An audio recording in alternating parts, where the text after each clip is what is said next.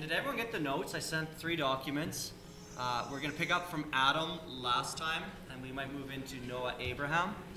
So if you're wondering why there's such a multitude of documents, that's why. But if you could open us up in prayer, Cliff, that'd be awesome. Lord God of heaven and earth, thank you for your great wisdom and thank you for your great mercy today. Thank you for bringing us here. I pray that you open up the eyes of our hearts to see wonderful things in your word, and that we might be this great image of Christ, this great servant that we've been seeing shadows pointing to the great substance which you work in through us, and help us to rejoice in your holy name as we come together. Give us teachable spirits in Jesus' name. Amen. Amen. Well, you can turn in your Bibles to Mark 10. We started Mark 8, Mark 9, and I'm going to read a section from Mark 10. And while you're turning there, I'm going to give you a quick conclusion from our first study of why we're doing this. So as you turn to Mark 10, hopefully you can multitask. Firstly, God has purposed in His will that He carry out His purposes in the world through His servants. So if we want to be used by God, we must be more servant-minded. Second, we said that to belong to the Lord is to be a servant.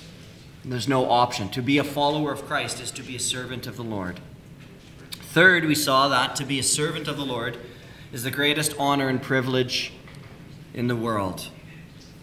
And then lastly, holiness is servanthood. If you want to grow in your sanctification, that is to grow in your servanthood. And hopefully we will be able to not only see it in Scripture, but apply it to our lives. So, in Mark chapter 10, Jesus is foretelling his death a third time in verse 32. And that follows right off the heels of the account of the rich young man, or the rich young ruler. And he had everything, but he did not want to give it up to follow Jesus. And right after that, in verse 32, Mark writes, "And they were on the road, going up to Jerusalem, and Jesus was walking ahead of them. And they were amazed, and those who followed were afraid. And taking the 12 again, he began to tell them what was to happen to him, saying, 'See, we are going up to Jerusalem, and the Son of Man will be delivered over to the chief priests and the scribes, and they will condemn him to death and deliver him over to the Gentiles. And they will mock him and spit on him and flog him and kill him. And after 3 days he will rise.' And James and John, the sons of Zebedee, came up to him and said to him, 'Teacher, we want you to do for us whatever we ask of you.' And he said to them, 'What do you want me to do for you?' And they said to him, 'Grant us to sit, one at your right hand and one at your left, in your glory.' Jesus said to them, 'You do not know what you are asking. Are you able to drink the cup that I am about to drink, or to be baptized with the baptism which I am to be baptized?' And they said to him, 'We are able.' And Jesus said to them, 'The cup that I drink you will drink, and with the baptism with which I am baptized you will be baptized. And is not mine to grant, but it is for those for whom it has been prepared.' And when the 10 heard it, they began to be indignant at James and John. And Jesus called them and said to them, 'You know that those who are considered rulers of the Gentiles lord it over them, but it shall not be so among you. But whoever would be great among you must be your servant, and whoever would be first among you must be slave of all. For even the Son of Man came not to be served, but to serve, and to give his life as a ransom for many.'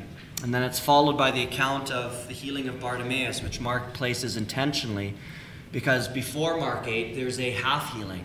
And as it were, the man whom Jesus half heals initially sees only half of Jesus. And then Jesus fully heals him. It's not because Jesus is unable to fully heal, or his battery was half charged, so he had to do it in 2 installments. Mark is trying to teach us something.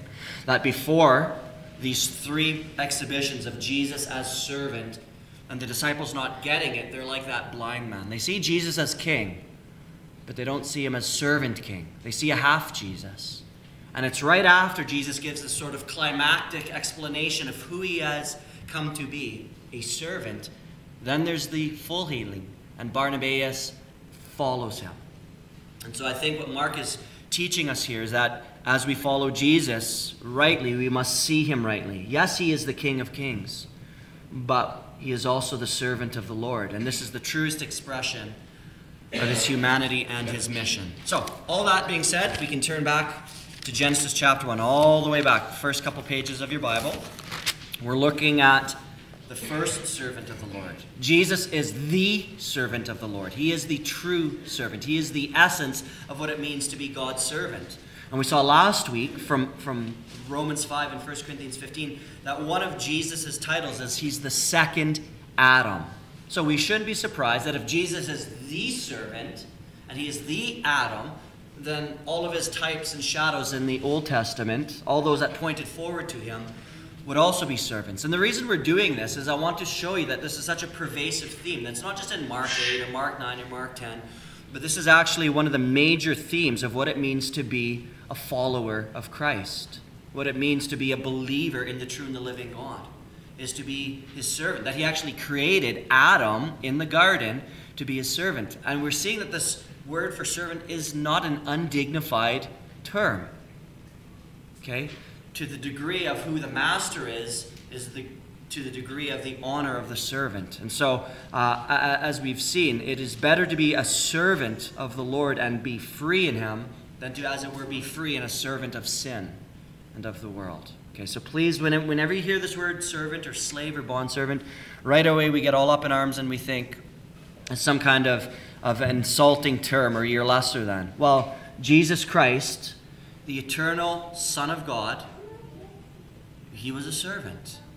And he came into the world not to be served, but to serve and to give up his life as a ransom for his many. So, we saw in the book of Genesis that God created Adam and he put him in the garden to work it, to serve it. It's the same Hebrew word, and to keep it or to guard it. And so already we're seeing pictures of Adam as this royal priest who serves on behalf of God for God.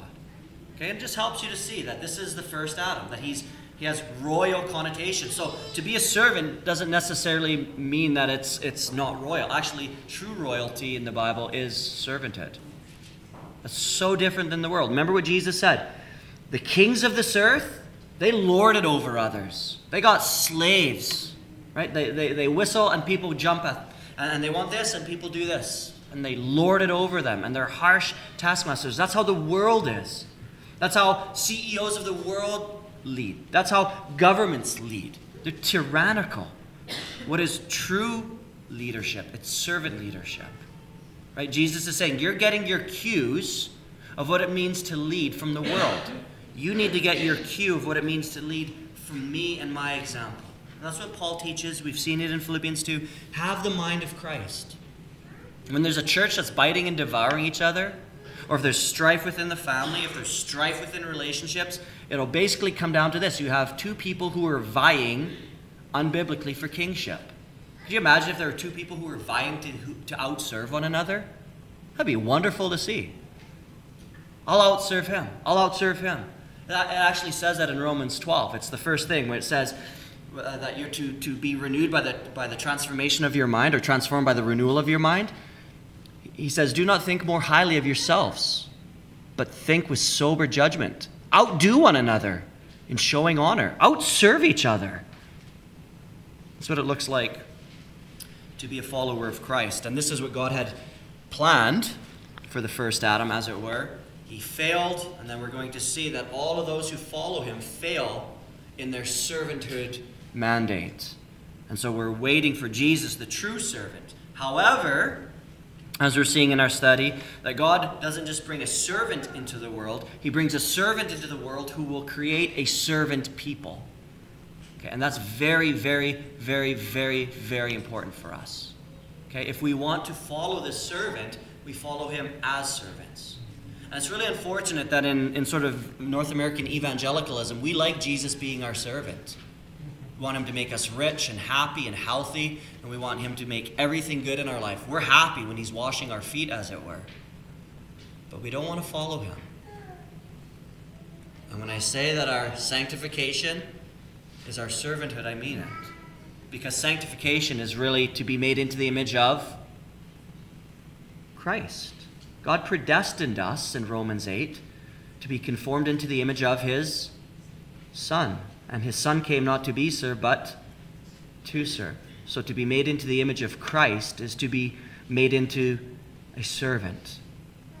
To have the mind of Christ in Philippians 2 is have the mind of a servant. So in Genesis 2:5, we read, when no bush of the field was yet in the land, and no small plant of the field had yet sprung up, for the Lord God had not caused it to rain on the land, there was no man to work the ground. So this is what you'd call part of the creation mandate, that God creates Adam and Eve, and he stewards them to take care of his creation. But that's in the context of us serving God. He gives them everything as stewards, and they're to care for his creation as his servants. And what a wonderful privilege that is without sin. Genesis 2:15 says this, then the Lord God took the man and put him in the Garden of Eden to work it and to take care of it. Or I might translate it to guard it. Okay, and so if you're following in the notes, I'm on page 2. I have 2 bullet points. First, Moses is showing us that humanity's work in the garden is framed in the form of service. Adam is a servant. Okay, and he's created in the image of God, interestingly enough. Second, Adam's commission to keep the garden carries with it notions of provision and protection. So even men, part of your service of your wife and kids is to protect them. Something that's actually really being eroded in our day and age. Right? So Adam is to protect Eve. And what happens in the very next chapter? He's to serve God by caring for creation, by protecting those entrusted to him. And then the slithery serpent sneaks into the garden and he begins to beguile Eve. And the Hebrew I would take is that Adam is there the whole time. So Adam's not serving God at that moment. He's serving himself. And before sin is, as it were, manifested in the denial of God, it's already springing up within his heart. So I just want to encourage us as men. Serve the Lord and serve your wife. Serve your kids. Protect them. Guard them. And that's more than just like protecting them from like guys wielding knives and stuff. Protect what they're watching. Protect what's influencing them. Protect them. That's not in the notes, but I think it's an apt application. So, right onto those bullet points, there's the 3 R's. I wish Dave Weens is here. He's all about the 3 R's, reading, writing, and arithmetic. Well, these are the 3 R's of being made into God's image. Reflecting, representing, and ruling. Okay, so I've underlined it and bolded them. And this is what it means to be a servant. We want to reflect God as his image bearers as we serve others. We want to represent his purposes. So we serve God in taking his rule and his reign and spreading his kingdom. And for us in the new covenant, that means seeing the church flourish. I'm not talking about bigger buildings, but evangelizing, discipling, going out and making disciples of the nations, right? This is what it means to represent his purposes. And then to rule over. And again, we think, to rule over. This, we're gonna go and abuse people, and we're going to destroy the earth. No, how did Jesus rule over? It's a servant leadership, right? Husbands, you are to lead your families. How? By loving your wives and giving yourselves up for them. Okay? So, we're taking the words that have been hijacked by society and we're putting the biblical meaning back into them. Because when people hear, the husband's supposed to rule his wife, right away they get all up in arms. But they're to rule the way Jesus rules, with a servant leadership, loving his bride so much that he would give his life up for her. Okay?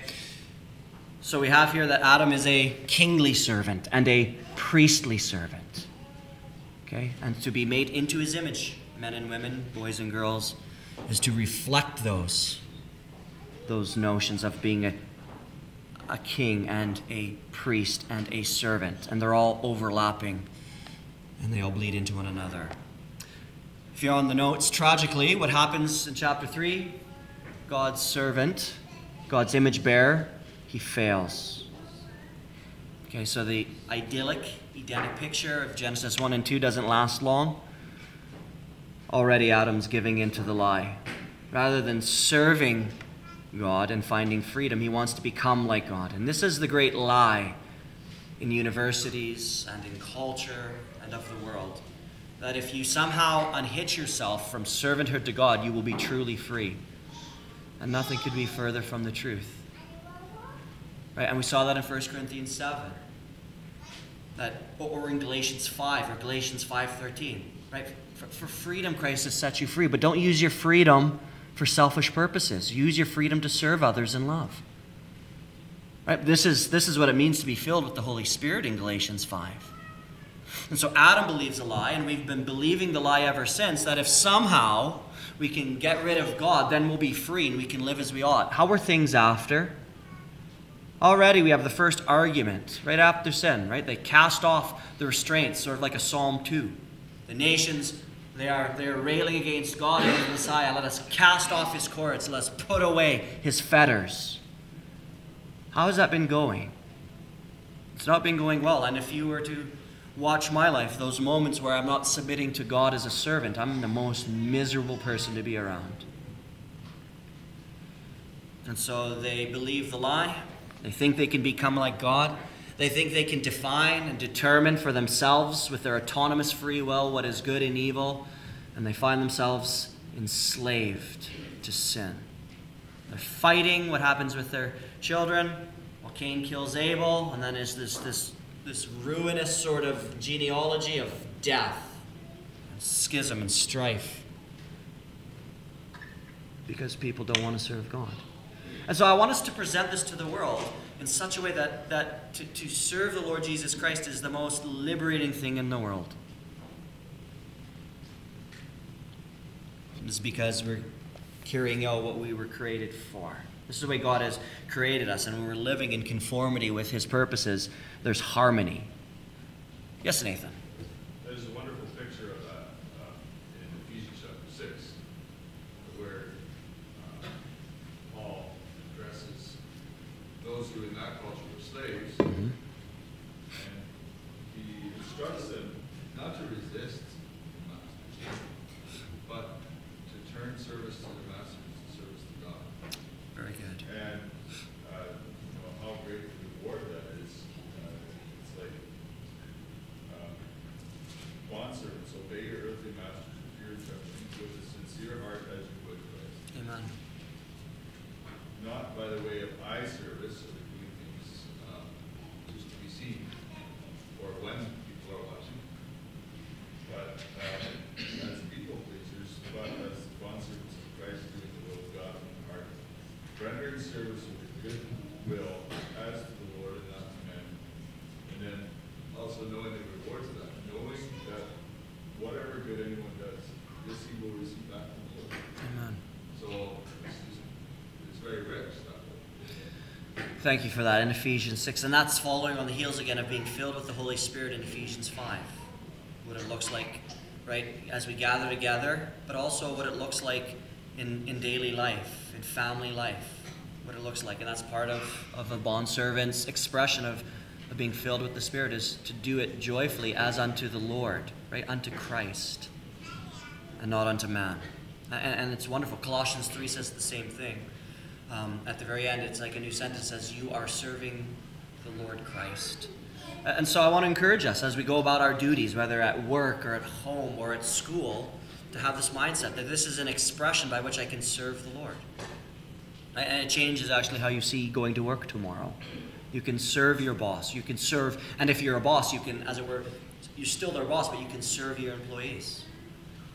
Because there's also stuff in Colossians and Ephesians about Christian masters. Yes, Nathan? Just it's interesting how, on one hand, the scriptures, exhorts servants and slaves, and that really speaks to us as we work and we serve others as well. But how it talks about serving God as freedom. Yeah.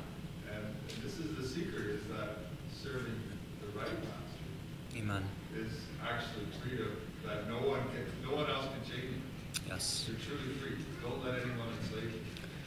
Wonderful. I think everybody speaks, like in our culture, we talk a lot about, one of the toxic words is slavery, right? And it should have some aspect of very negative, like the child slavery that happened.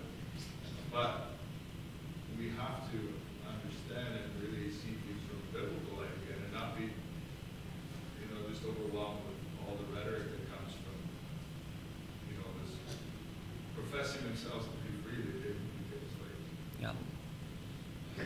Yeah, and you can even sort of see that in the book of Genesis, where it's sin that has come in and has destroyed this idea of leadership and servanthood, right? Because even Lamech, right, like already he's taking 2 wives, and he's sort of seen as a cruel taskmaster, as a tyrant over them, and he's sort of like ordering his wives around and stuff like that. Well, that's sin, right? And so if we're serving the right master, everything is transformed. We used to watch a series. It's a cartoon series with the kids from Voice of the Martyrs. And they sort of go through various figureheads of church history. And one of them was John Bunyan. He wrote The Pilgrim's Progress, and sort of chronicling his life. And he was in prison for preaching the gospel. Right? He was the preacher in Bedford, and then all of a sudden the Catholic Church came in and said, you cannot preach the gospel. And he kept preaching the gospel. He says, I must serve God rather than man. And so anyways, long story short is he's in prison, and then there's this plague that breaks out. And so they let John out of prison. And they said, the reason we're letting you come out of prison because we know you will come back once the pandemic is lifted, as it were. And at the very end of the little series, one of Bunyan's fellow slaves said, there is the freest man I know. But he's in prison. Right? When you're reading The Pilgrim's Progress, do understand it was written not in an ivory tower. It wasn't written while he's on a Malibu beach. He wrote one of the greatest novels in all of history, the second best-selling book next to the Bible. He wrote that where? In prison as a free man. Okay, and so we just need to see things differently. So here he is in prison, and even his fellow prisoner says, there is the freest man I know. And it's not like 21st century prisons, by the way, with all of, the food and dietary restrictions, and, if you can, like, it wasn't like that. You often were sick and starving in prison. So, thank you for that, Nathan. It's just a great reminder that this theme is pervasive, not only beginning in Scripture, but actually all the way through into the New Testament. And we find our great joy and purpose and meaning and satisfaction when we're becoming like Christ, who was a servant. Okay, whether that's at work or at home or at school, to have this mind. Right? And I think, what could that look like even when you gather at church? Like, okay, so we're probably going to extend the series a little longer, but as a pastor, sometimes people can get so stinky because they come to church and then they leave all sort of disgruntled because nobody was doing this for them, or nobody was saying hi to them, or no one was coddling them, or no one was doing that. Well, they've come to church with what kind of a mentality? I've come to church to be served. And there's times for it. Please don't hear me, spanking. But how different would it be if you said, I'm going to come to church and I'm going to be on the lookout for people who are needy or someone who looks discouraged. And there are plenty of discouraged people, right? We're humans. We live in a fallen world. But how different would it be if we came to church and I sure hope they say hi to me. Sure hope the pastor shakes my hand. Not like people care about that. But some people do get upset, right? If the pastor walks by them accidentally or something like that. But to have the mindset of Christ is, I can come here and how can I serve? Even when no one's watching. Well, that garbage is pretty full. Sure hope one of the deacons gets it. Oh, how can we help out? How can we set up the tables after? How can we watch over the kids? How can we serve others by spending time with them? It's just this pervasive mentality that I want us to get. Okay? So, Adam was a son of God. He was a servant of God. And so in the notes I link the two. To be a son of God, small s, is to be a servant of God. To be in God's family as one of his children is to be in his family as a fellow servant. Okay? And so, as we've heard 1,000 times, if you are a servant in Christ, become what you are. Right? That's one of the sort of common notes you'll hear in Paul's letters. He gives us just a ton of theology, like in Ephesians or Colossians or Romans. Here's who you are. Here's what Christ has done. Here's who you are by virtue of your union in him, because you've trusted him. Here's who you are as a Christian. Now work it out. Work out your salvation with fear and trembling. You are a servant. Now by the power of the Spirit and by the grace of God, work it out. Become increasingly a greater servant of others. Paul, we love, right? He was like the apostle. But in the book of Romans, I hope I'm right here. Just give me a second now. I know it's in Titus because I preached in Titus.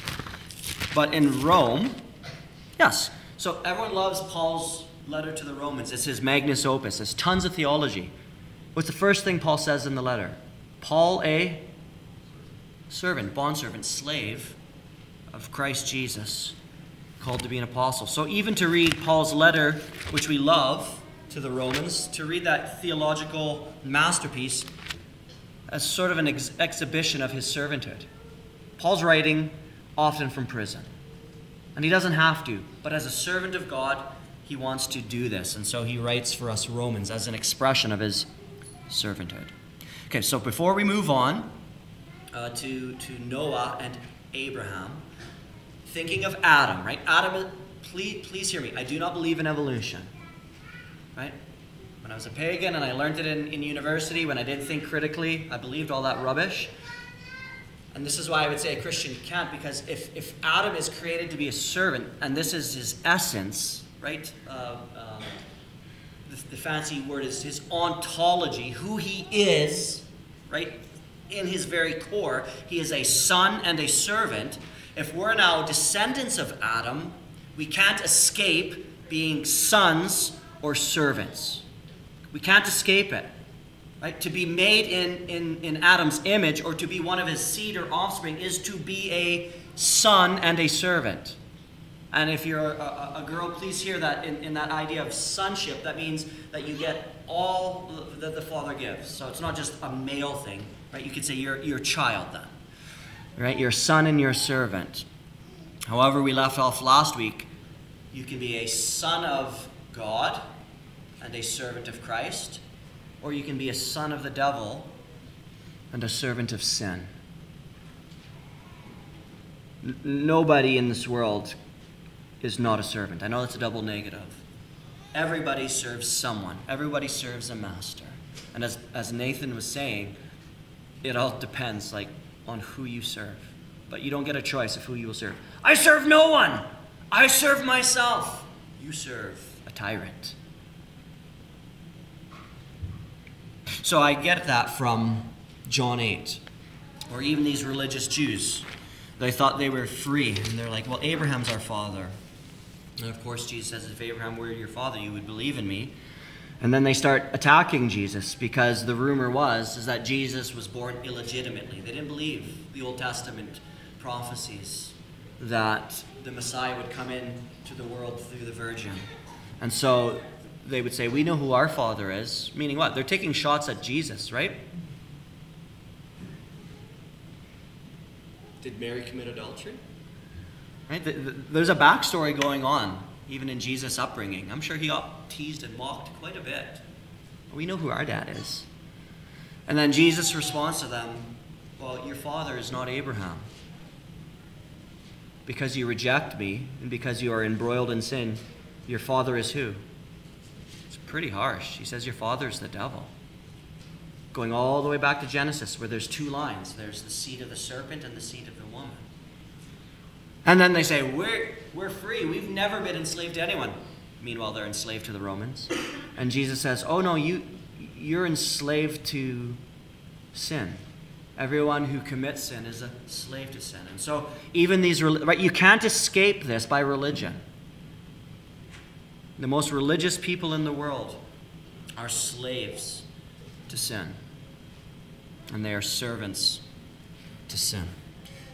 However, when you become a Christian, you become now a son of God and a servant of Christ. And that's just from Romans 6. We'll get there. But I just want you to see that in the notes. That you can either be a servant of sin or a servant of others. You can be a servant of self or a servant of righteousness. You can be a son of God or you can be a son of the devil. And it all comes down to this.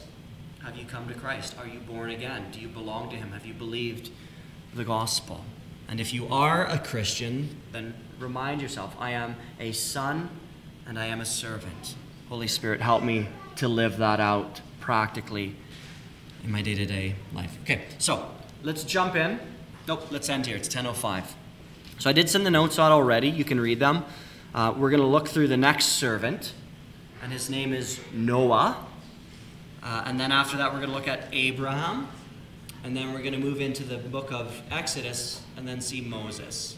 And then we're really going to speed it up, and then we're going to move to David, and then to the Isaianic servant, and then to Christ, and then to the apostles, and then to us. Okay, so that's sort of the GPS or the Apple Maps or whatever it is. So next week, you can think about how is Noah a servant? How is he an Adam-like servant? And does he fail? And if he fails, why does he fail? And then what about Abraham? Is he an Adam-like servant? And does he fail, and how does he fail? So I want this to be practical. And I hope you just see. I know this is tedious, but I have no problem because God inspired the authors of Scripture to give us this theme, starting from Adam to second Adam, extending to us. Let's pray. Father, we thank you for your goodness to us. And that is just my prayer, Lord, for all of us, that you would give us more of the mind, more of the heart attitude of Christ, that we would understand that to be filled with the Holy Spirit is to not serve self, but to make ourselves servants of others. And Jesus did so gladly, not begrudgingly. And I ask that you would help us to serve others, whether a boss or family member or neighbors, even as Pastor Nathan mentioned, from the heart, not as men pleasers, as doing only service when others are watching, but doing it from the heart as to Jesus our Lord, knowing that you see Jesus and that you are pleased and honored, and you honor those who honor you. And Father, I pray that increasingly, Lord, we would become known for that. And Lord, would you forgive us? I will confess first that this is a huge failure in my own life. But Lord, I ask that you would help us to put off that old man who's always seeking selfish ambitions, and to put on the new man, which is being created after the likeness of God in true righteousness and true holiness. Would you increasingly show us from your word what true righteousness and true holiness looks like, what it looks like to live rightly and to be holy and set apart for you. Lord, just help us. And we ask that you would give us grace in this endeavor, and that the world would notice, and they would be drawn to Christ irresistibly. So, I pray in his name.